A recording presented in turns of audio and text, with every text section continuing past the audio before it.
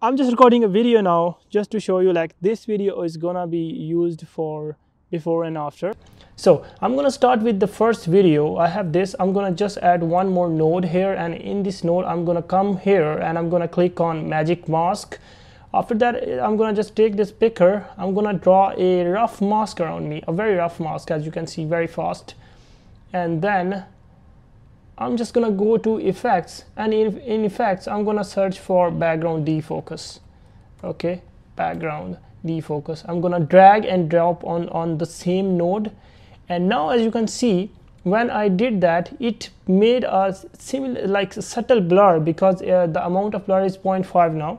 But if I increase it, you can really see that. So see, yeah. So I'm just gonna keep it till somewhere here for now, and then I'm gonna come here and start tracking the mask. Be sure when you're gonna start masking that your playhead is on the first frame of the video. That's a very important thing. I mean, because sometimes we are in the middle of the video and we start masking. So I'll just go to the first frame, and I'm just gonna start tracking.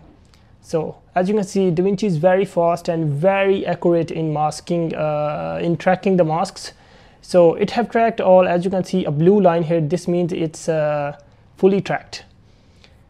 Now I'm gonna come here and I'm gonna colorize it a bit. So you can see the background is the background's color is changing, and I am same as I was. And then I'm gonna go to advanced options, and I'm gonna increase in morphism a bit. And highlights you can keep as you like, but for me, as it is good. Global blend, I never play with this. I keep it as it is.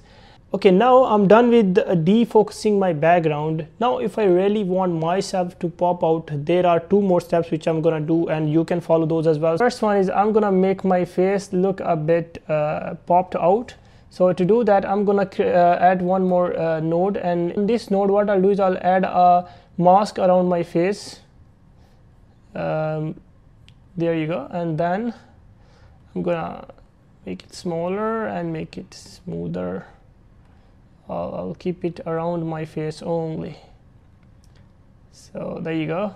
I'm gonna make it a bit more small, and this is how it is. And now look, I am at the last frame of the video, as you can see. So I'll track it backwards. I'll go to tracker and I'll just track it backwards. And Davinci, 1 second thing, and it tracked the whole video. And then I'm gonna start here, and I'm gonna start lifting my gamma. So as you can see, my face is popping out a bit, if you wanna see really. So this is before and after, before, after, before, after. So it looks very good now. Now I just want to add a vignette on the sides to make me look very popped out. So I'm gonna come on here, and then I'm gonna add a node after this, and then I'm gonna do the same thing. I'm gonna come here to the mask. I'll select a circular mask, and then I'll just make it a bit bigger around my body. And then I'm gonna go to the tracker, and I'm gonna, as my playhead is on the first frame, I'm just gonna track it forward. So there you go. It's done. Now I'll come here, and on the offset I'm just gonna make it fully down. Okay, I forgot one thing. And this is what you will forget as well. So what I did is, when as you can see, when I'm increasing or decreasing, it's affecting inside of the video of the mask, but I want it to affect the outer side of the mask. So for that, I'll have to go to mask, and I'll have to press on here, and it will invert the mask. Now you can see it's affecting the outer side, and I'm gonna smoothen it a bit more. And you can see now, if I decrease, you see, but now it's affecting me as well a bit. So to avoid that, what I'm gonna do is I'm gonna come on this, I'm gonna right click, and I'm gonna say add node, and then add outside. So when I have outside, I have another one which is just me masked, and on this one I'm gonna increase it. So now you can see I am brighter, the other stuff is darker, and this way I'm very popped out. So if you want to really see the comparison from where we started and where we went, I'm just gonna turn off all the nodes, okay, to show you. So this is where we started, guys, and we are here. Just look at this. It's just super awesome, right?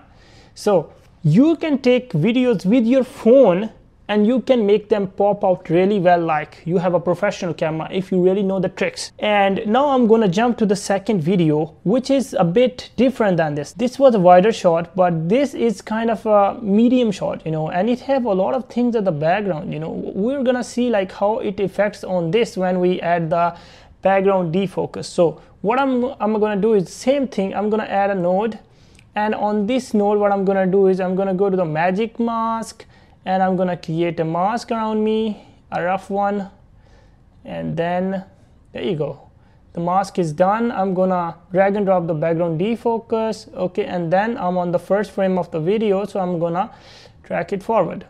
So it's gonna track it, there you go, in 2 or 3 seconds it's tracked, and the video is done. Now I'm gonna see how it affects. Oh my god, it's very good, you see. So I can blur the background till somewhere here where the things are like, you know, blurred, and then I'm gonna colorize it a bit. So there you go, you can have any color you want, but I'm gonna have this color, okay. And now anamorphism surely is gonna be increased a bit. Highlights, you can play with them, and you can keep them as you like. Global blend I will never change, as you know that. Now I'm gonna create one more layer. So now I'm gonna create one more node, and in which my face is gonna be targeted. So I'll do the same thing. I'll go for a round mask around my face. I'm gonna make it a bit softer. There you go, and there you go, okay. And then I'm gonna go to the tracker, and as you can see my playhead is on the last frame, so I'll track it backwards. So done. And then I come here, same thing, I increase my gamma, okay.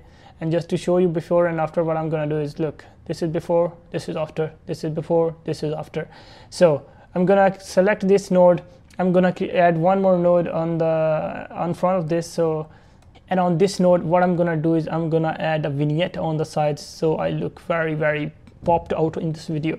So for that what I'll do is I'll do the same thing, go to mask, circular mask, select the mask, make it softer, make it bigger so I fit in. And if you don't want to really track it, you don't need to track, but I do track this one as well around my body, just to, you know, keep it around me properly. And then what I'm gonna do is I'm gonna go to tracker. I'm on the first frame of the playhead, so I'll track it forward. That you go, this is done. And then what I do is I just come here. I'm not gonna do the same mistake again. I'll come here, invert the mask, okay, and then come here, and then I'm gonna, there you go, you have a very beautiful vignette. So this is what it's doing, guys, see, beautiful. Okay, then what I'm gonna do is I'm gonna right click on this, add node, and I'm gonna add outside. So on this outside what I'm gonna do is I'm gonna increase it a bit so my body is properly lit as it was, because when I made the mask of vignette softer, it was affecting my body a bit as well. So just to avoid that, I added one more node outside, so it can cover my body properly. So now you can see this video was, we started from here, guys, okay, we started from here and we went here. Super awesome, right?